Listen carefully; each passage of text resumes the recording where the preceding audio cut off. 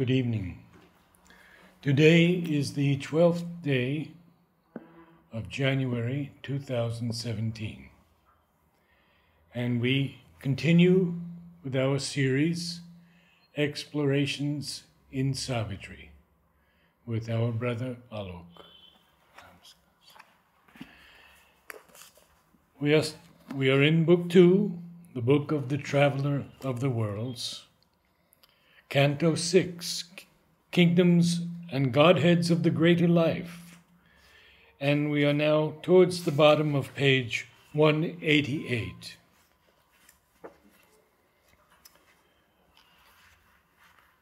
So as we can see that Sri Aurobindo is taking us through a whole exploration of different worlds, of which one of the most fascinatingly complex world is the vital. Mystics have been familiar with this world. Some, mystics, at least Kabir and Guru Nanak, they mention about these worlds in the passing. And they say that there are many, many beautiful, splendorous gardens and palaces in the boundless kingdom of the Lord. I think something like that Christ also says when he says there are many mansions in the house of my Lord. So these worlds have been known, but they have not been described in detail because traditional mystic experience has been to escape from all confines of form and the manifested creation into the unmanifest and the formless. So the method they adopt is, regardless of anything, don't focus on all these experiences as you go through these visions and voices and many, many kinds of experiences that naturally arise. And there is no doubt that a sadhak can never be enough on caution against the onslaught of this world or the experiences of this world, which come not only as visions and voices but as suggestions. As I said, suggestions that one is a yogi, suggestions that one is an instrument, suggestions of all kinds. And very often these suggestions also carry a kernel of truth in it. So that makes it even more complex. So, Buddha was well aware of these things. So his method was just disregard them all as illusions. So right from the physical world, right up to the higher mental worlds, they were all illusions. Till you eventually got out of this entire gamut of creation into the permanent. But because Buddha had gone through these experiences, it's very interesting that post-Buddhism, in fact, even while Buddha was still there in the physical body, Mother says that a religion had begun to form around him, which divided itself into two sects. So one was the Hinayana Buddhism, which follows this line that, Hin, the little vehicle, where you don't talk about all the entire complexity and richness of creation and the variety of experiences and focus only on nothingness. Whereas there was another Buddhism, which is Mahayana Buddhism. If you read Mahayana Buddhism, it sounds like Hinduism with so many gods, goddesses, and titans and all kinds of energies. And Tibetan Buddhism derives a lot from that, and a lot of occultism, because they focus on the many-sidedness of the creative spirit. So depending on which way one looks at it, but in Sri Aurobindo's yoga, because the goal is world transformation, you cannot escape at least a working knowledge of world forces. And not only working knowledge, to some extent even an occult understanding. If not, we are not practitioners of occultism, unless to some people it comes naturally. But still we must understand the occult design behind this world. Not only so that we are not lost, but also we can understand the play. Yes. But only Sri Aurobindo could describe it in detail. So now we see in the next maybe 1.5 or 2 pages, or maybe 3 pages, Sri Aurobindo gives us, as if in a summary, this whole world with its many, many facets. And the beauty is that as you go through these passages, which I always feel that, Sri Aurobindo actually brings the picture alive. Yes. It looks like plenty of things are happening here. And they are taking plenty of forms. And that's what we will see. Page 188. As one who spells illumined characters. As one who spells illumined characters. The key book of a crabbed magician text. He scanned her subtle, tangled, weird designs and the screen difficult theorem of her clues. Now that's very interesting because we're going to see a lot of words in this coming passage. Which actually relate, if you look at it closely, to magic. Yes. So and crabbed, you see, crabbed is shaky, almost illegible, unreadable, cramped style. It also gives an impression of, as if these words have been deliberately, or the letters have been deliberately blended into each other. You see, when you see many of these occult diagrams, so you will see in these occult diagrams of ancient times, you will see that there are certain geometric designs, and in each design there would be a letter. Now, now what is not mentioned is how you are supposed to read them, in what order, and what they really mean. That is hidden from the non-initiate. And only those who are initiate, they are given this, these diagrams and the deeper understanding. When Satprem was practicing occultism with Pandit Neelkant Shastri, once he was told that you make this particular diagram and you have to do this particular mantra to invoke Mahalakshmi. So many times. So many times, yes, so many times. And it was a whole diagram, and mother asked him to tell in details. So, he says in details, and he says, these are all nonsensical words, they don't make any sense to me, and I have to recite them so many times. Some of these mantras of this, which invoke these deities they make no sense. Om, Him, Kling, Bring, they don't make any sense. Shubinda has even made a little humorous aside to it when he tells Nirodbaran, when he had a boil, he says, you have to tell a particular mantra. Om, Tat, Tat, Tat, Tat. So Nirodha did it very seriously. And he says, by the way, I am trying your mantra, but it is having no effect. So he says, no, you can't do it just like this. There is a process to do it.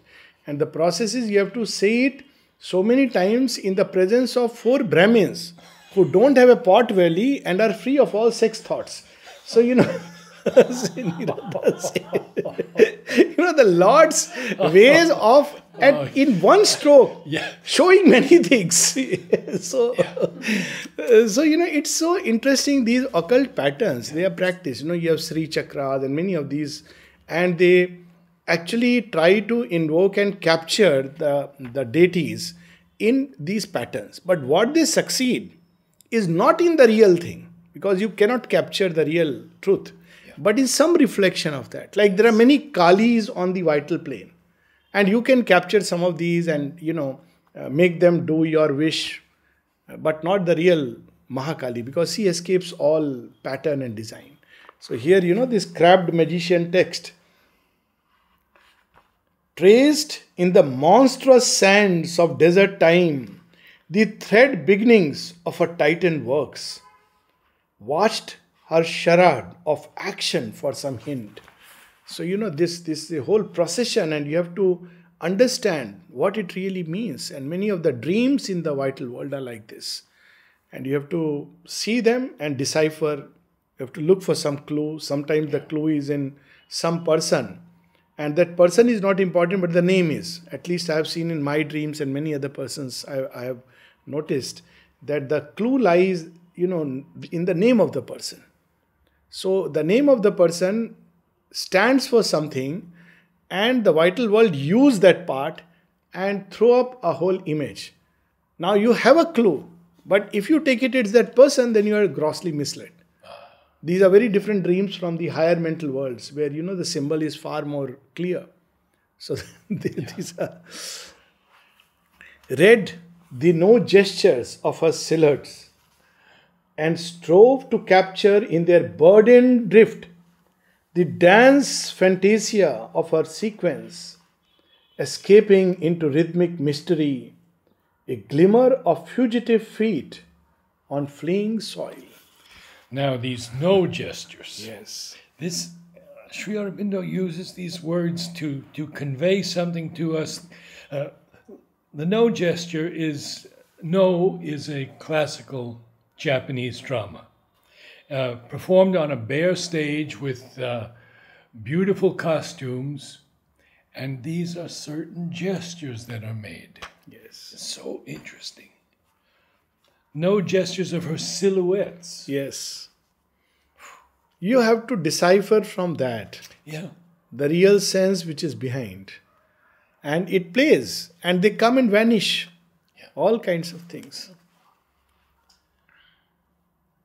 And beautiful lines. Escaping the dance fantasia of her sequences, escaping into rhythmic mystery, a glimmer of fugitive feet on fleeing soil.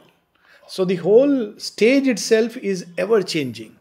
As if there is a massive light and sound show, and the color changes, the stage changes, everything changes, and forms change, their draperies change.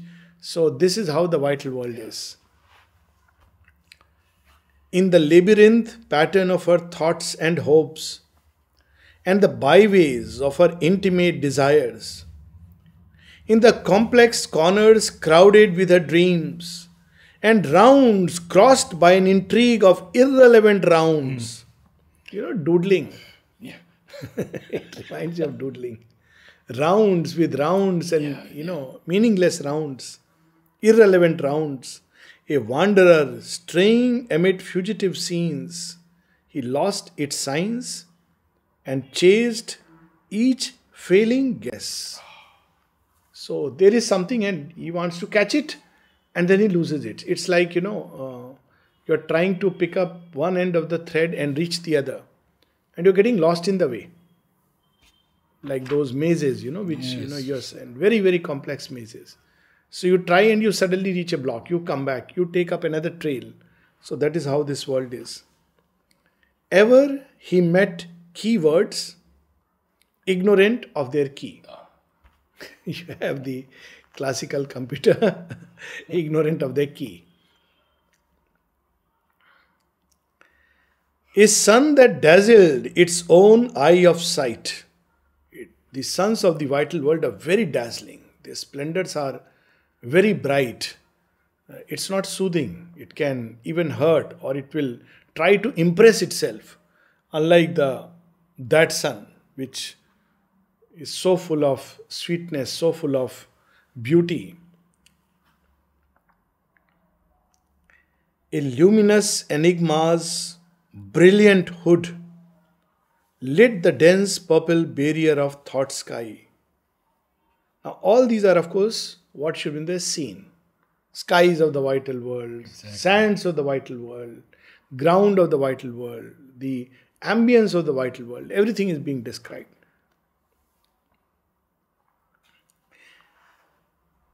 A dim large trance showed to the night her stars, as if sitting near an open window's gap, he read by lightning flash on crowding flash chapters of her metaphysical romance, of the soul's search for lost reality, and her fictions drawn from spirit's authentic fact, her caprice and conceits and meanings locked, her rash, unseizable freaks and mysteried turns. Classic description of the light and sound shows, if anybody has seen. Lightnings, flash after flash. There is an authentic fact from which it derives, and it tries to recreate a scene which is based partly on facts as they have been received, which are already distorted, and partly on images thrown up by the mind and imaginations and our own conceptions of the whole thing. And we think, it's magnificent. Yeah. And these caprices, which are sudden, unexpected changes. Changes, that's right. And conceits Yes. that twist in the mind. Yes. So, this is the original light and sound shows. So, the magnificent wrappings of her secrecy, that fold her desirable body out of sight. It's like a gift packed in such wonderful wraps that you don't feel like opening it. And it's hidden. And you open one wrapper and another comes up. Equally tantalizing. And so it keeps the truth out of sight. And the wrappings are all around.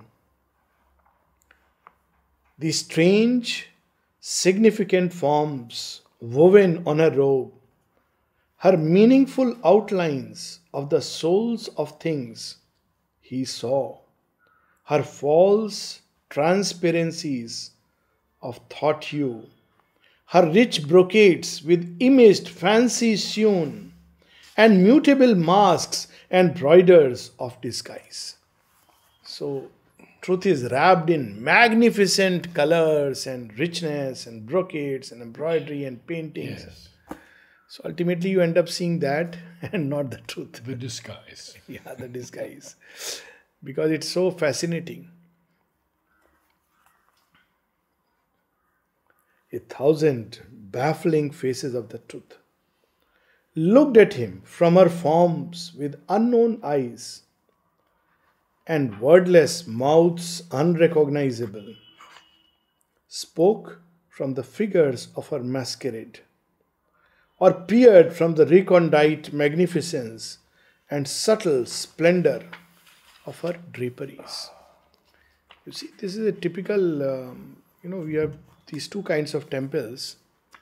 One is which are bare, absolutely bare. Like, the famous Shiva temple in Kedarnath or Amarnath. There is nothing, no richness. You just go, it's a journey, and at the end you are face to face with the deity. This is one approach to truth. Another is you see some of these South Indian temples. Even before you enter, you will see so many forms all around. And there will always be some demon with two, horns keeping watch. So it's because everything is included there. It's not that it's that's how these temples were created.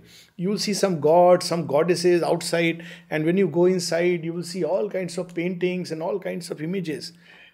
It is said that even the sexual acts Yes, are displayed in the yes, front yes. because man has to be over them to enter. Or at least be that's purified that's of that's them to one enter. explanation. There is another that in that vision of truth, truth is a totality, like in Konark, the sun temple of Konark, where the beauty is that at the end you see the sunlight illumining the deity, is the sun god. But otherwise it's rich with all kinds of images and symbols, as if in that light everything exists simultaneously. And you can stop at any of these images and not go beyond. And not go beyond, yes. So it's so rich and fantastic. Sometimes people see all these designs and do not see the real deity. The deity is also draped in all kinds of The storied temple tower. Yes. And ultimately the deity is hardly visible or very some small, and you are looking for it and gone. So in sudden scintillations of the unknown. In sudden scintillations of the unknown, inexpressive sounds became veridical. Ideas that seemed unmeaning flashed out truth. So we were talking about these sounds, particularly in these worlds. You have all these mantras, which are nothing but sound symbols. And each of these sounds expresses a deity or a force or a power. And became veridical, became true. That's true. So that's how these whole world operates. And see how Sri Aurobindo uses scintillations, flashes, sparks. Yes. And then he uses the word flashed. Yes. Flashed out. Voices that came from unseen waiting worlds uttered the syllables of the unmanifest to clothe the body of the mystic word and wizard diagrams of the occult law. All these In Tantra, they are used a lot. All these various forms, geometric figures and patterns. Jung emphasized a lot on these, and he called them mandalas. Yes, yes. So, many of these are basically, as I said, any of these experiences in the vital world can create a sect. It has that power. So you see one side, the geometric patterns, and you can create a sect where you have a sacred letter or a sacred mantra and a sacred design given only to the initiate. You can have plenty of sects purely connected to the vital. And wizard diagrams of the occult law seal some precise, unreadable harmony, or used hue and figure to reconstitute the herald blazon of time's secret things. Sri Aurobindo has revealed a lot about magic here. Thankfully, not the details. So, look at this combination, hue and figure. Yeah. So, it's not just the figure. It's a certain combination of shades and light and shadows, and it suddenly comes alive. Yeah. So, that's how also it operates. There was a movie, I am forgetting, where, they had a certain pattern and there were 5 elements and there was a 6th element to be found. I think the movie's name was 6th Element. Maybe I'm mistaken. I have forgotten. But it was an interesting and fascinating movie about these kind of worlds where people have to stand on different corners of a certain pattern. And it's not that anybody could stand on any corner. Each person represented something. And that's how it had to be. And Mother, we know, so she was a master in all these things also. And so she would use sometimes these subtle truths. So when Satprem told her about all this, now we connect to this. Yes. So she said, he said, it's so difficult to read all this and do this mechanically so many times. So Mother said, actually it's not necessary. She said he believes it to be like this, therefore it is important for him. He said he cannot imagine or cannot conceive that truth can be so simple. Yes. Mother spoke about it, that it's not necessary to do it in this way, in so many ways, but this is how the tradition has worked. And when she meditated with him, yes, of course. You remember that? She said he went very high, but then stopped. There was something which he could not, the barrier he could not cross. Yes. And he used to always feel that people here, they are not doing yoga because, his idea of yoga was to, wear a certain dress, do a chandan, do puja, spend a lot of time in meditation, etc., etc. So he couldn't understand that what is this yoga going on. Though he, of course, could sense that the Divine Mother is divine. That much good sense he had. Yes. But he couldn't understand the working going on. And when he mentioned this to the Mother, Mother simply laughed. And then she said he cannot understand because he is moving in that world. The herald blazon, coat of arms. Yes. Of time's secret things. Yes. Wow. Inner green wildernesses and lurking depths. What a lovely suggestion, lurking depths. It brings to the eye, something which is, you get a sense it's there. And when you go, you suddenly see, yes. Almost. Lurking depths. Inner thickets of joy where danger clasps delight. So, he glimpsed the hidden wings of her songster hopes. A glimmer of blue and gold and scarlet fire. So you see a play of colors, even colors which one can mistake for the supramental, blue and gold and scarlet. I remember, in Delhi, some of us used to study near one of Sri Aurobindo's relics, which were in the open. And they used to have a lot of pranic healing stuff going on. At the ashram? Not the ashram, the society center. Okay. And the pranic healing stuff were in their own world where, there were some very great people who could do magic and cure and heal. Now that whole movement has collapsed, but that time it was a very big thing. And we were in our own world saying, look at it, in such a wonderful place, what is all this nonsense going on? And one day we overheard a very interesting conversation. Some new entrant had come. So there was a new course going on. You had to pay 2,000 rupees and get enrolled in 2 days pranic healing course. Then another was you pay some more money and there was a 10-day course like that. So this was a 2-day course where after the course, they had tea and all. And so one of the new entrants, actually we were sitting there and we couldn't help but overhear the conversation because the teacher and this new student were standing in close, hearing distance. So he says, when I I was doing this pranic, I saw the golden light. He said, yes, you have already arrived at the supermind. And we couldn't help but burst out laughing. So, so they quietly moved away. But this is true that, he didn't use the word golden, I'm sorry, orange light. So, but he could have well seen golden. I mean, it's all the same. Sri Aurobindo says, now, the true, because we have not seen the original. So it's the same thing, people can dupe you with that this is the original diamond, this is the, original sapphire, because unless one has seen the original, they are perfect in copying it. So all kinds of colors.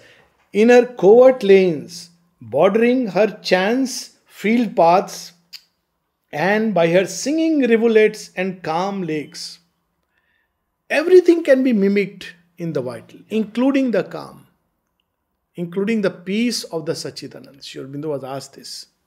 He said, everything that you find in the divine, including the peace of nirvana, can be mimicked by the vital world.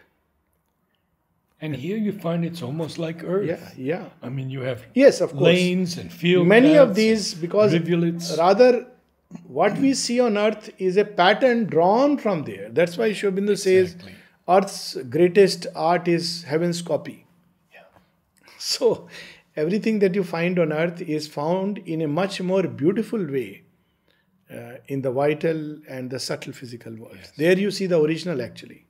Generally you see distortion here, except once in a while, as today Lyra was pointing out about mother mentioning the rose. And she said it's a fiery rose.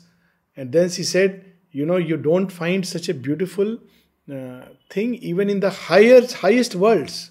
So there are few things here which you don't find even in the higher worlds. And it's an amazing. Of course, there are things which are here which you don't find. For instance, the soul. So there are, and I think, suppose because of that, because Sri Aurobindo has used the word rose as love for the divine or surrender, which are powers and qualities of the soul. So it's quite understandable that one may not find it in the higher worlds, that intensity. He found the glow of her golden fruits of bliss and the beauty of her flowers of dream and muse. As if a miracle of hearts changed by joy, he watched in the alchemist radiance of her sons the crimson outburst of one secular flower on the tree of sacrifice of spiritual love. What a wonderful line. How beautiful. Tree of sacrifice of spiritual love. So what is secular? It is spirituality sacrificing itself to clothe itself in terms which are more human, more understandable to our mind. It has sacrificed itself. Tree of sacrifice of spiritual love. It has annulled itself, hidden itself, and it has taken a hue and a form and an idea which is more comfortable for us. So ultimately in the higher truth they all meet together. So that also we find there in the vital world. In the sleepy splendor of her noons he saw a perpetual repetition through the hours. Thought's dance of dragonflies on mystery stream that skim but never test its murmurs race.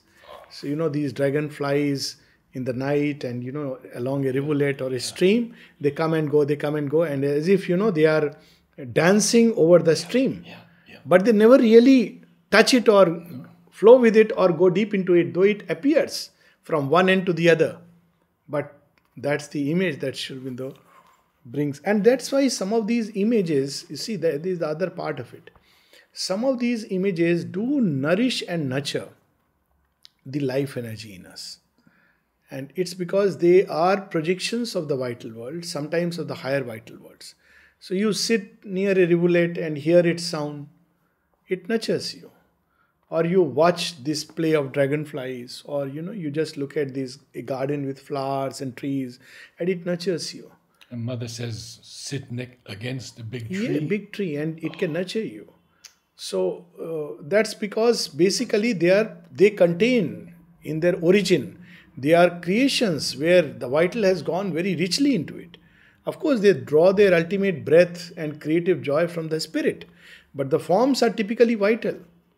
And so we can actually, when these forms are projected on earth, we can actually enter into something of the vital joy and the vital energy through these. So the age-old remedy to treat all kinds of maladies from tuberculosis to depression by a change of place may well be true. Though nowadays man has gone everywhere and all places are polluted because of man's presence. But I do believe that if one withdraws into seclusion for a while into such places, one comes back rejuvenated because they embody. In nature you go and you feel a kind of a joy because it contains that joy.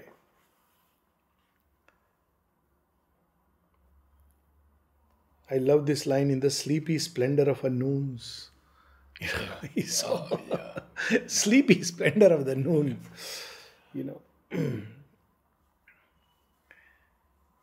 And heard the laughter of her rose desires, running as if to escape from longed for hands.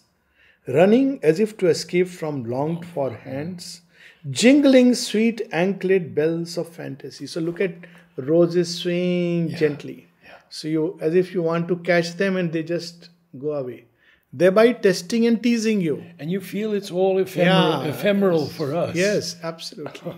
So this is how he brings home the entire range of images of the vital world.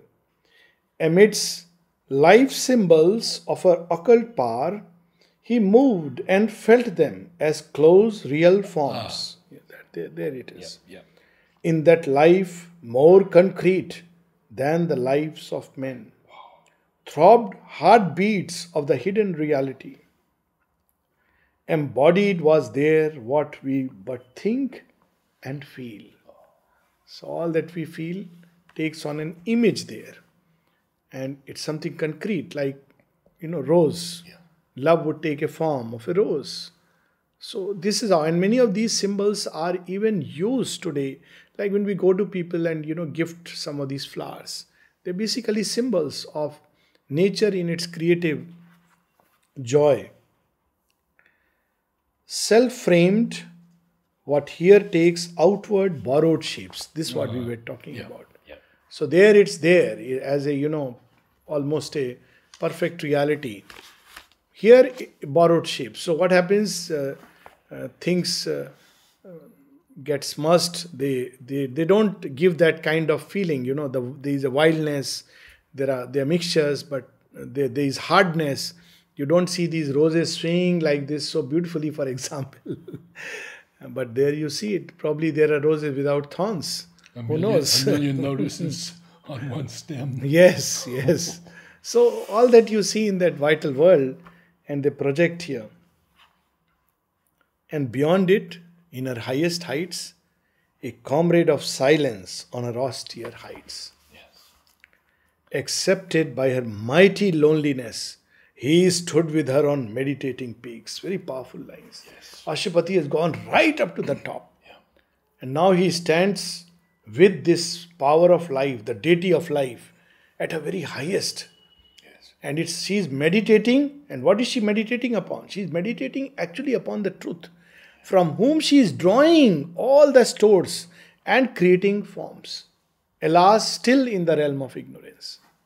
So that's why we have in Indian thought two types of Maya, Vidyamayi and Avidyamayi. So Vidyamayi Maya is that part which is that mother who is still in contact. Both are at the level of the cosmos. or the cosmic self. So she is the one who is still in connection with the oneness. But the avidyamaya maya is someone who is not yet in touch of the oneness, but is trying to create oneness because he feels and senses it within. So, you have these two kinds of form makers in Indian thought. So here she is meditating, where life and being are a sacrament offered to the reality beyond. So what is she doing? What is her tapasya? All these forms she is creating and showing. All these forms she is creating and showing. To get a sanction, a smile, a look, a glance of the divine beloved. And how the divine mother could, like people here, they would make things and take it to the mother. And how the mother could see and know. I think Vasudha Ben recounts this story.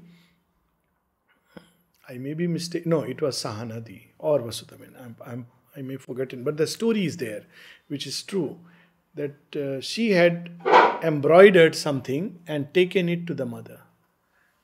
And mother liked it very much. She said, this one has been made in a state of offering. So she could make out whether something has been made in a state of offering or it has been made just like I have to do a job and it should be perfect, good looking and just go on and offer. I think she said even every stitch. Every stitch has been, yes, that's it. And which was very true. And the person said, yes, this one I had made that way. Yes. So look, the same thing, she's offering all this creative impulsion. Now, what a grand yoga is taking place. And where are we? So life, all this creative splendor is offering to the... I would like to share a story. Yes, please. It was sometime in the mid-60s. I had the inspiration to learn how to hook a rug. And I hooked the rug in Mother's symbol, in blue and white, and sent it to Mother. And Amrita wrote back and he said, Mother was so happy to receive this. She began using it for her feet immediately. My God. What a joy that was. What a joy. So this is her, that's how she draws an urge from there. And saw her lose into infinity. Her hooded eagles of significance, messengers of thought to the unknowable. So now on the highest peaks, suddenly these eagles are as if emerging out of the unknown, entering into the realm of life. There is a whole creative movement, and again the whole thing is offered back to the infinite, into which she is eventually merging. What a lovely image this is. Identified in soul vision and soul sense, entering into her depths as into a house, all he became that she was or longed to be. He thought with her thoughts and journeyed with her steps. This was necessary for both Sri Aurobindo and the mother. Yes. Mother speaks of many of her experiences in Algeria. She said many of them were in the vital worlds when she had to go through it. Sri Aurobindo himself speaks about many of his experiences in the beginning, which were in the vital worlds. They had to go through it. Yes. Then only they could tell others that, be careful, there is a danger, this is what it means, go this way, go that way.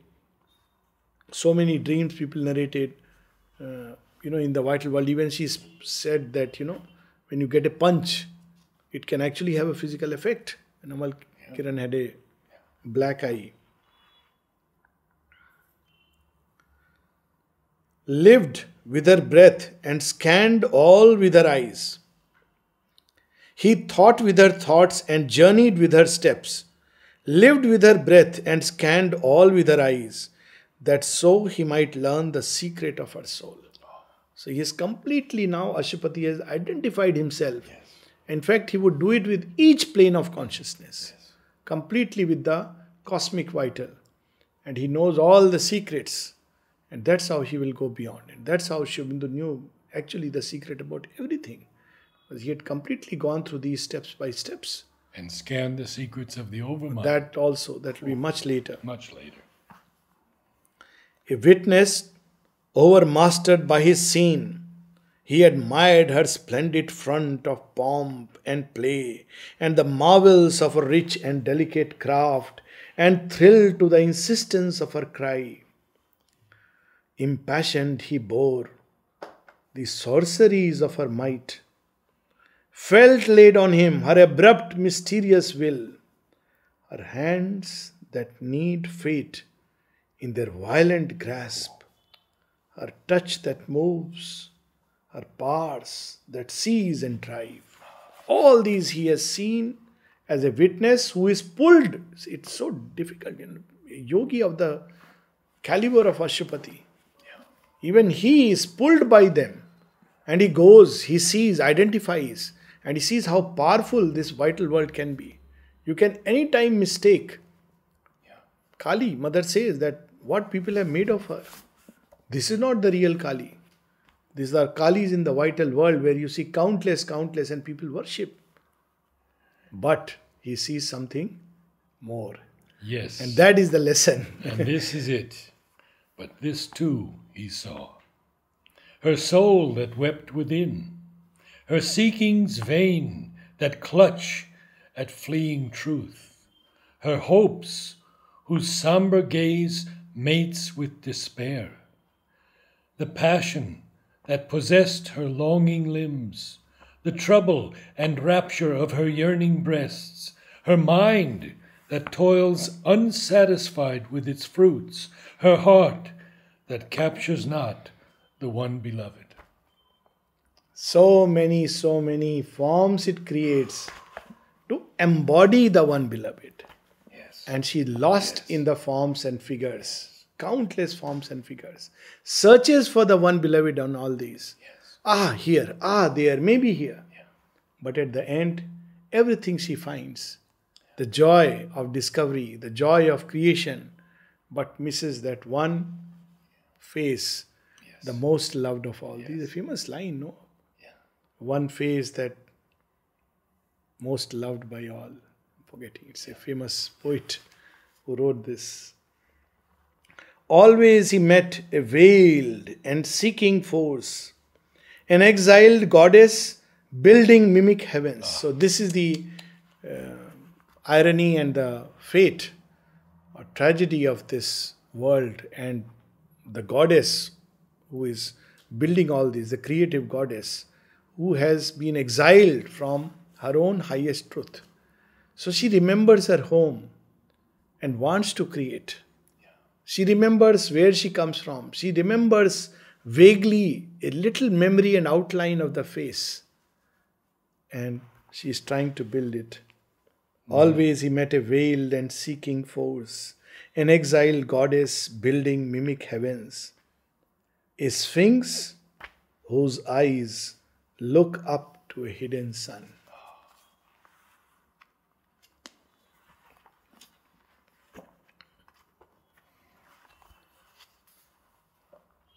So we stop at page 191.